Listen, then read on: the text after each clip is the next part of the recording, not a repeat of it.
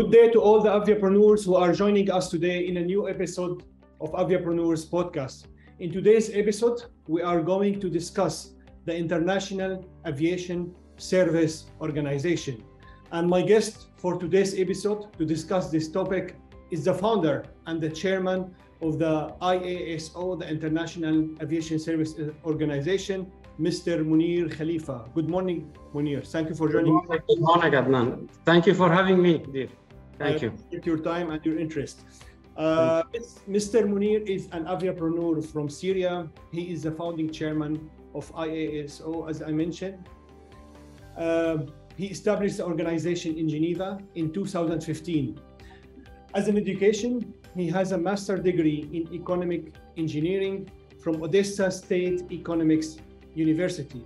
Earlier and before IASO, Munir is an entrepreneur in the aviation industry who has established multiple successful aviation services. He is the founder of MixJet, an international flight support service provider who's been in business for more than 13 years now. He also has other creative initiatives like OGTS, Online Global Trip Support, an online flight support service provider.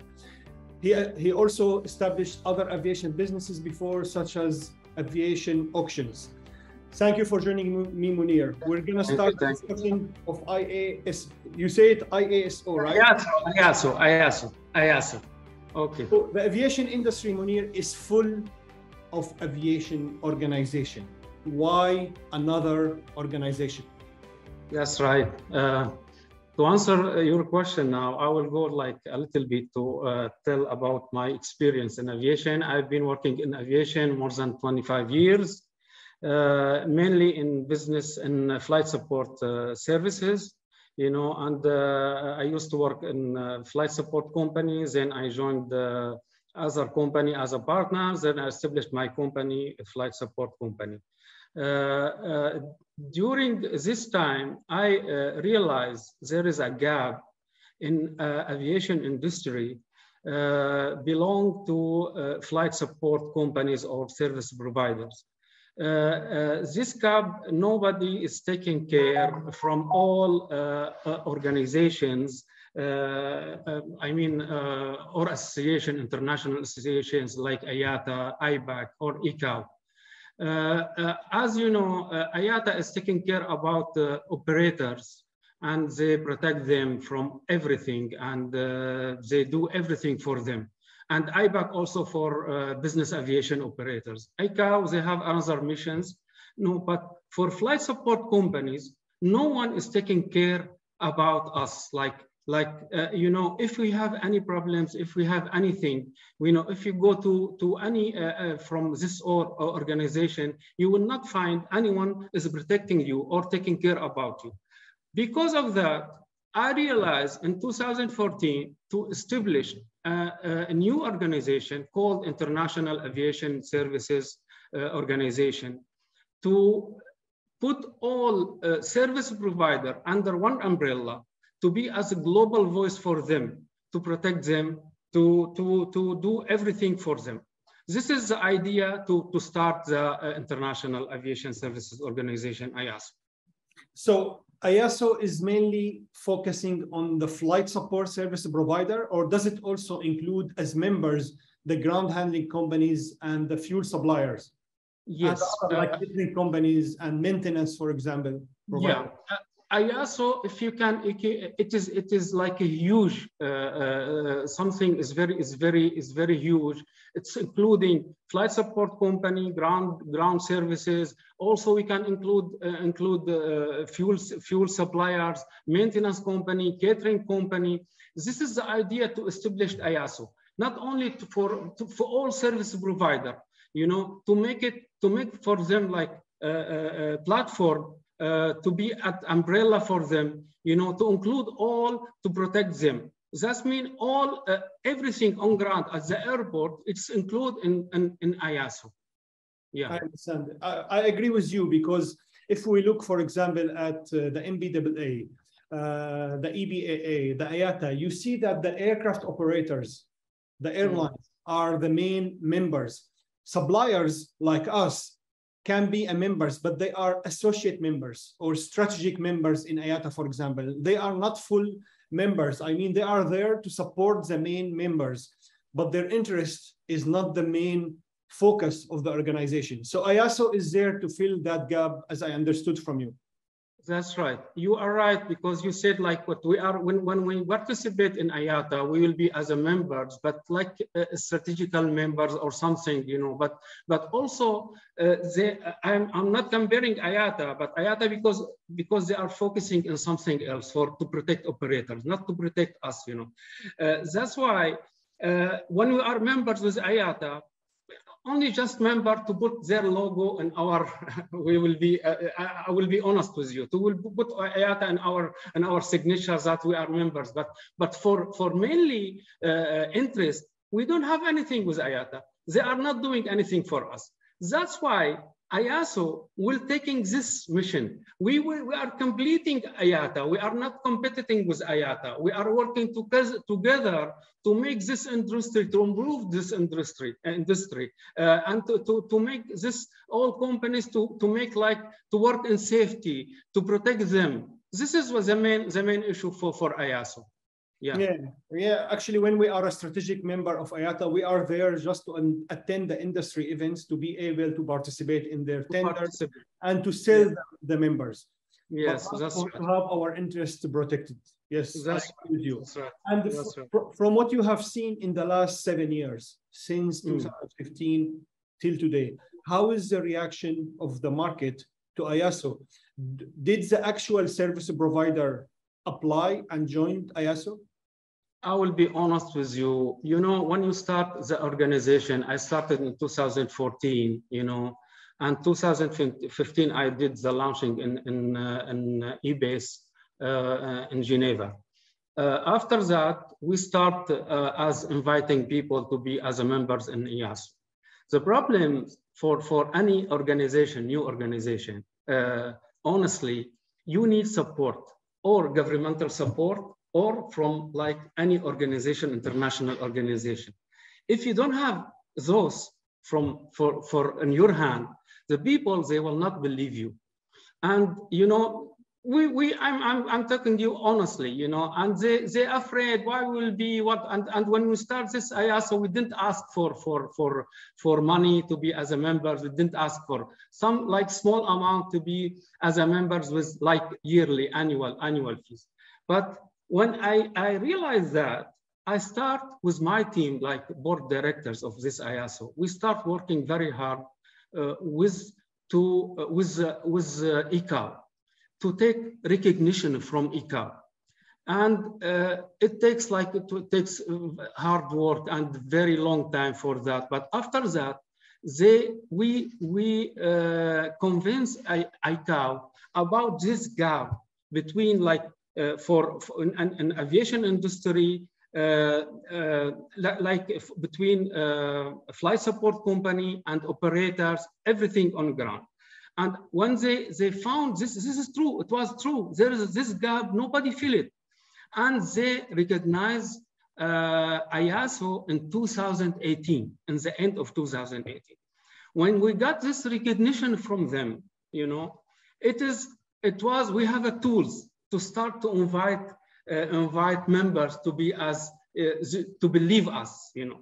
But the problem, Corona started, you know, in that time, and we stopped for more than 2 years. Now we are starting again, and with a new task to invite, like again, flight support company, like a ground handler and the fuel companies, everything, you know, all those companies to be with us. Now we are deciding also to do the exhibition. It will be the first exhibitions for flight support companies, you know. And now I will not tell you where, because now we are negotiating. It will be with support with some government, you know. And it will be the first flight support company exhibition with support from IASO. IASO will do it. Yeah. We hope it will be succeed. I wish you all the best in that mission, and I look forward to hearing from the team about the location and the scope of the exhibition. Is it going to be in 2022 or 2023?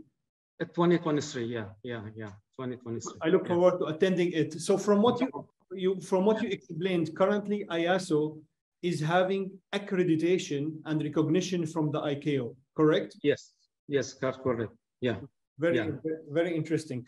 And you mentioned also that you have a board of directors with you in IASO. Can you mention? Yes, for sure. We have from flight support companies. We have 2 companies now as board members, like JetX. We have also UAS with us. We have our board also with very good expert people. We have from FAA. He's one of them. He used to work for 30 years in FAA in America.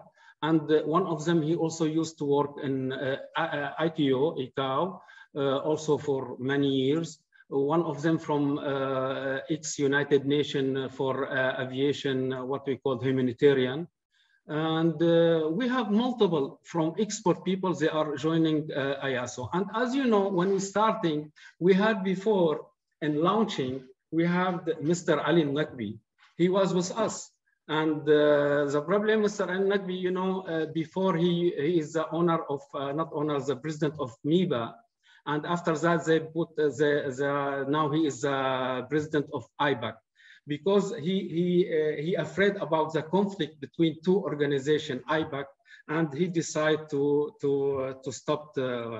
Maybe later he will join us after, I don't know if he will, when we started IASO, many of expert people, they believe in that and they joined IASO.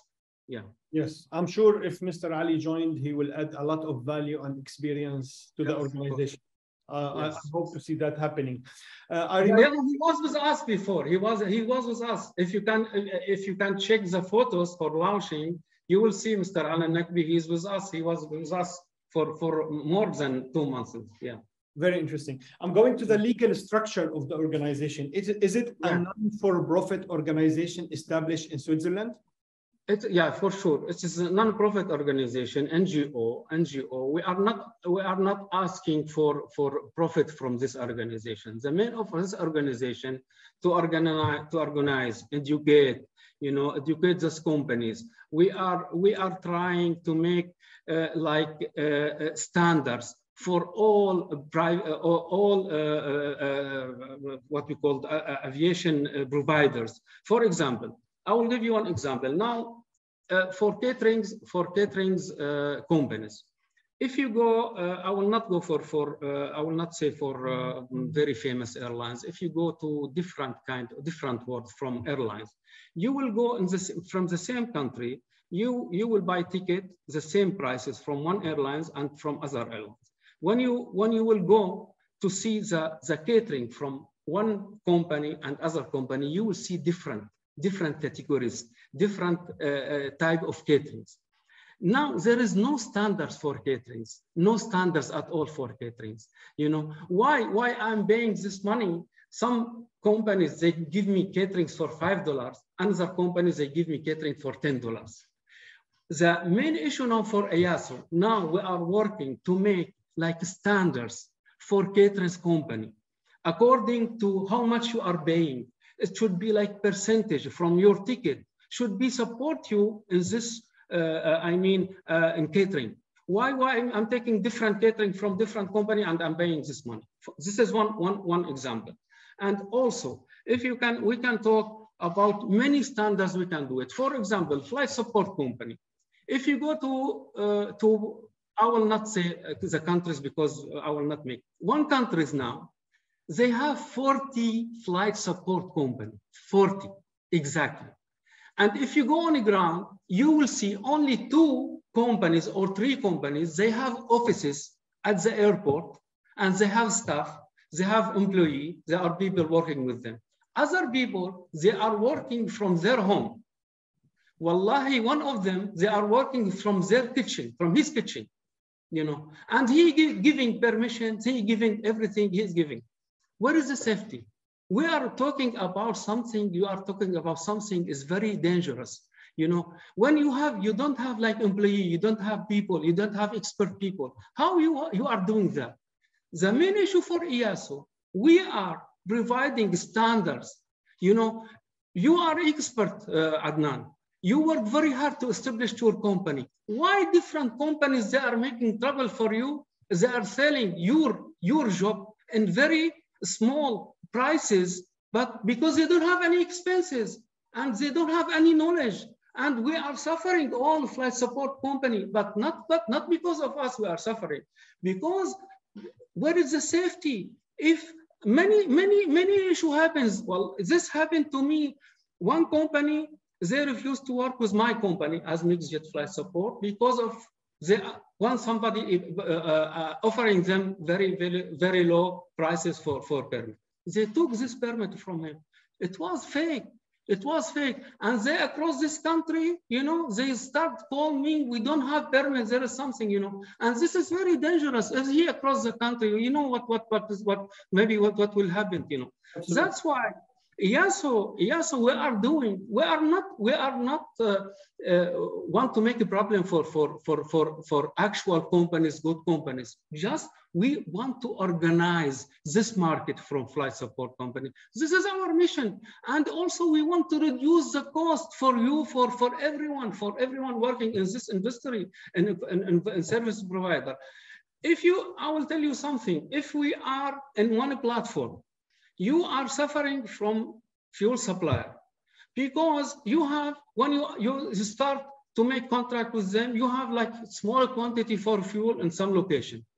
If we are all together and under one platform, we can be strong because your quantity, my quantity, other quantity, and we can negotiate all together with this fuel supplier, and we can get this for IASO together for you and for me. And this is IBAC, not IBAC, what we call the AFRA do it. AFRA and Africa, they are doing for that. ACO as well, the Arab Air Carriers Organization. Arab, okay. We can do it together. We can get very good prices. This is very good. IASO, they are doing something is amazing. But we need to believe in that. We need to believe in that, to be one hand together, not to refuse because Munir Khalifa, he started this. This is not belong for me, not belong to mixed jet. I heard from people, they told me, this is belong to mixed jet. This is not belong to mixed jet. This is non-profit organization or NGO. There is a structure. And this is structure, there is elections. Maybe today I'm here, tomorrow I will not be there, you know, I will not be here. This is somebody, you will be anybody else. This is for all of us, IASO. But people, they don't understand. Actually, this is what happened actually when AFBA started. Mr. Tariq Raghib started this organization. Yeah. Then after a couple of years, he stepped down and there is a new chairman for the organization now. So from what I understand from you is you're planning also to have a joint purchasing. So the members can have a purchasing power to negotiate with suppliers to have better rate, higher set of services. This is an initiative. Yeah. And I remember in a couple of years ago, one of the civil aviation authorities in Africa actually put a condition that for any company to be able to apply for a permit in their country, they must be a member of IASO. Yeah, that's right. This is Congo, Democratic Congo. Yeah. When we started, yes. Because we signed contract with them to push IASO to make members to be participate in this. You know, now we're starting to also through ICAO. Now we're starting to make negotiation with civil aviation to make like the same agreement with different civil aviation. Yeah.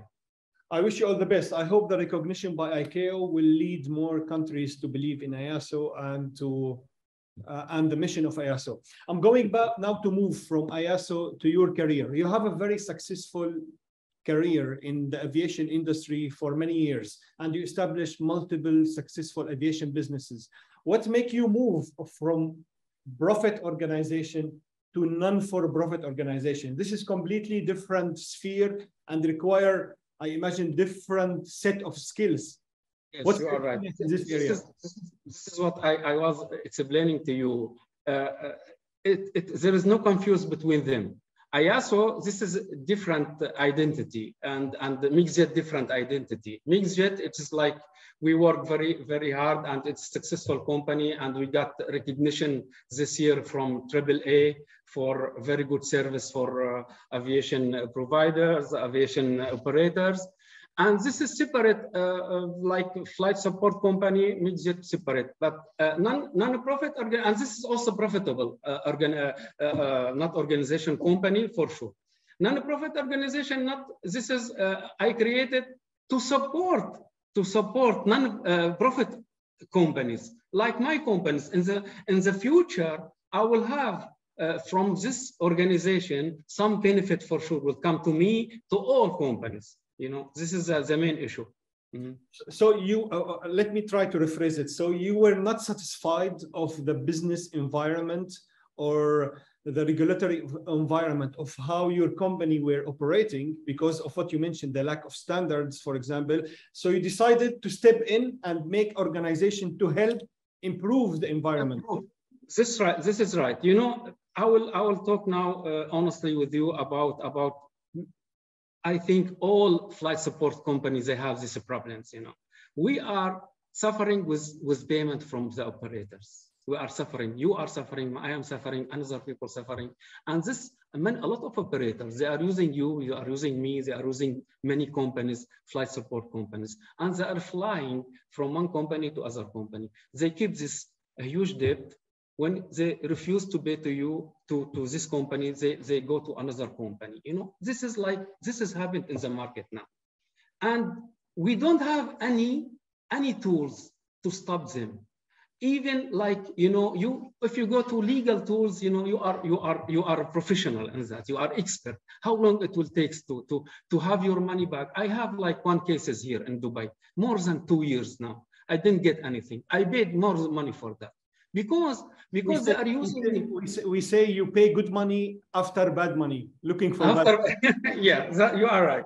That's why what I'm saying, those people or those bad companies, I'm not saying all bad companies, they are using us. If we are under one umbrella and you have platform, we will make, like IASO, we'll make a blacklist for you will send me, you have this operator, and we will use your experience in that, because you are legal person, you know, and lawyer person, sorry, and doctor, you have doctor in that.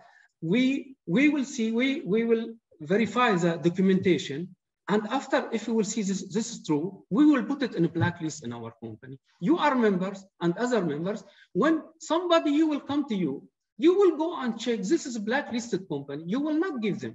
This is one step. You will not give them. We will stop them. But even so, we will talk to all our members, you know, fuel suppliers, ground handling, everyone. This is bad companies. Please try to not serve them. We will push them to pay you. We will push them as IASO to pay you.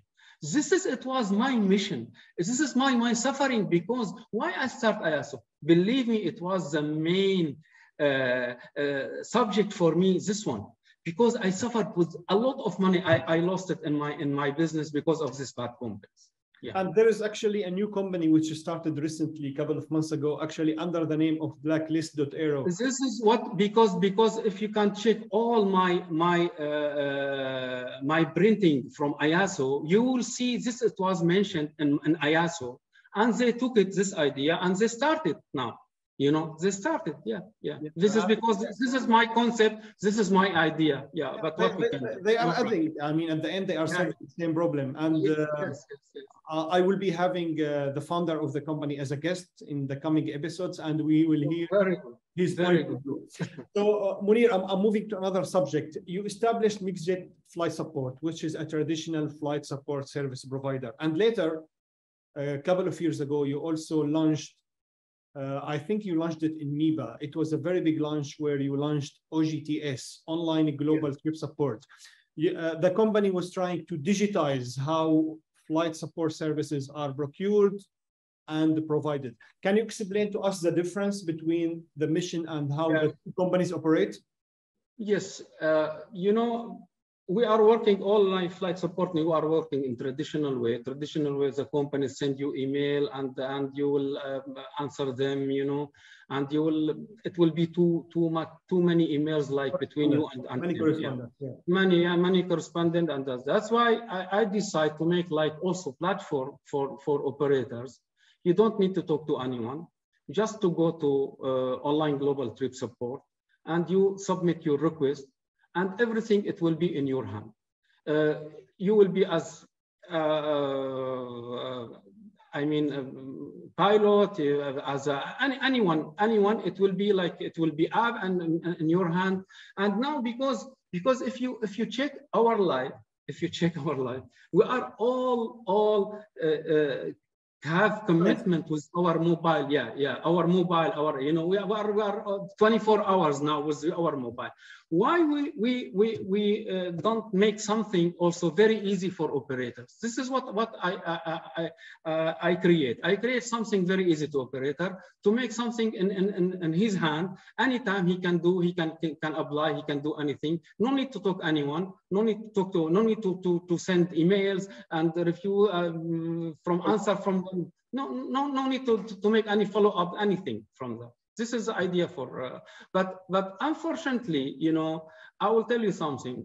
People from now, we have categories in companies and operators companies. There is like for age, age.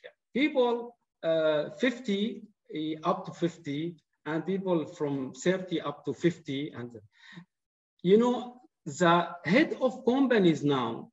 This is all, we can, not all people, I don't want to say, but these people, they don't understand now what we are doing for them. You understand me? No, because he used to traditional way to work in this. If something happened now, maybe he doesn't know how to use this, how to make this. He will be a little bit confused with his team. He will not understand what is going on. That's why the best idea for OGTS to start working, one middle age of people who used to use the mobile phone and used to make technology, used to use application, it will be in high position. Then they will force their staff to go for OGTS or another system. Actually, as you mentioned, the change is hard. The change is always resistant. It's not easy, and especially I think one of the reasons, because now when we want to book a hotel, we use an online platform. We book a online. We rent a car online. But when we want to apply for in our business for ground handling and fueling, we send an email. I think the reason is, in my opinion, is because in B2B, it's harder to integrate and to change systems. I mean, if you are buying for yourself, it's easy to order by mobile, to order from the supermarket or to order from the restaurant. But companies have systems. So to change the system, this requires a lot of commitment. Need time. It needs time, you know, to make this changing. Yeah, I agree with you. Thank you so much, Munir. I really appreciate your time and experience. Before I finish, I'm going to ask you a question that I'm sure the audience would like to listen to your advice about. You are a true entrepreneur. You established profit businesses, non-profit organizations, and in IASO, for example, now you are working for 7 years, and you still did not see the real results you want from IASO, from the organization. Despite this, you still continue. You are still pushing. You didn't lose hope. And you will continue working till you see your vision a reality. So what advice do you give to the entrepreneurs and to the aviation professionals who want to follow your path and establish successful businesses and organizations that improve the current world and industry we live and work in? First of all, I want to advise like young people to make like high dream all the time, very high dream, very high dreams. This is most important. From when I was young, believe me, I was in primary school.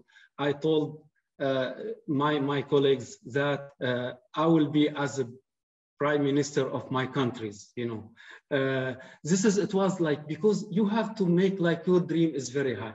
to, this will bring for you good energy, will make this, when you have good energy, it will make your minds to work very successful way to make all opportunities, what we will have it in future, it will make it true.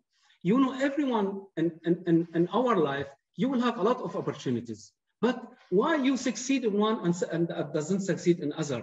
Because sometimes you are not able to take this because your mind is not able. If you have very good energy and you have very high dream, believe me, sometimes you will take it. As another thing, what I wanted to say, you have to work very hard for your dream, very hard, to make like good strategy, to love what you have, what you are doing, to have like patience for what you are doing. This is most important.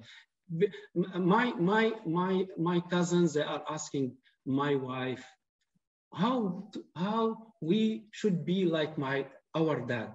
My wife telling them, you should work very hard as your dad did done before. You know, this is most important. Work very hard, believe what you have to do, you love it, you know, and make good energy. For sure, you will succeed in your business. Thank you, Munir. I really appreciate this valuable advice. I will follow it, and I'm sure the audience are going to follow it. Thank you, dear. Thank you so much. Thank you for having me, Adnan. Thank you. Good luck for you. Thank you, dear. I appreciate it. Thank you to all the Aviapreneurs who joined us today. I hope you found great value and advice in this episode, and I look forward to seeing you again next week in another episode and another great Aviapreneur. Have a great day. See you next week.